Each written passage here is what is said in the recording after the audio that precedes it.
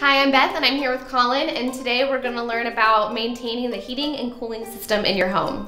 Regularly maintaining these items are going to help prolong the overall lifespan of the unit. Let's go figure out how to do this. Okay, so we're going to go in the attic to help maintain our HVAC system, right? That's right. All right, so let's go. Okay.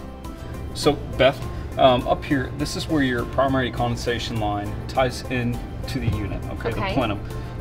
Here, where this cap is, we can remove this.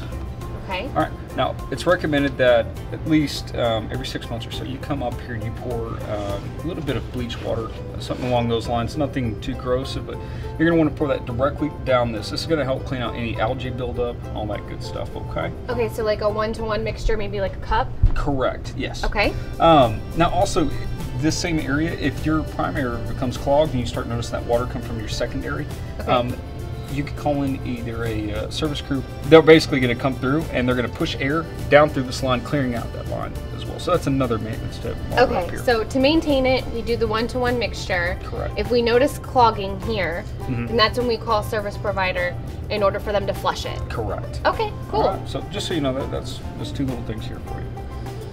All right, and always put the cap back on. Cap back on. That's right.